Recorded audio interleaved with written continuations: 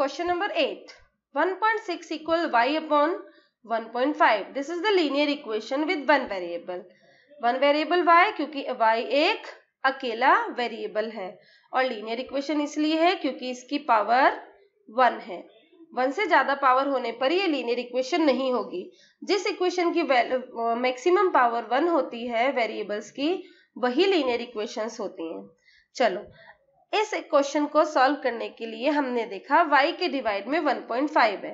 अगर मैं y upon 1.5 को मल्टीप्लाई कर दूं 1.5 से ही, तो मैं देखूंगी ये तो कैंसिल हो जाएगा, यानी कि y अकेला हो जाएगा. और y की वैल्यू फाइंड करने के लिए y को अकेला होना जरूरी है.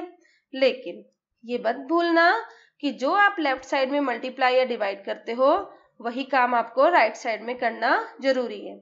तो आपने 1.5 इधर मल्टीप्लाई करा तो इधर भी करना पड़ेगा. अब हमने देखा 1.5 से 1.5 कैंसिल हुआ और y की वैल्यू इन दोनों को मल्टीप्लाई करके आई 1.6 इंटू 1.5, और इसको अगर हम मल्टीप्लाई करते हैं तो हमारा आंसर आता है 2.4. This is correct. अभी हम देखेंगे, हमने दो प्रैक्टिस क्वेश्चंस आपकी पीडीएफ में डाले हैं. इन दोनों क्वेश्चंस को, इस सॉल्यूशन को फॉलो करो और इन दोनों क्वेश्चंस को सॉल्व करो और चेक करो कि आपके आंसर सही आते हैं कि नहीं. एक और मेथड से मैं आपको ये समझाना चाहूंगी कि 1.6 इक्वल y अपॉन 1.5 है.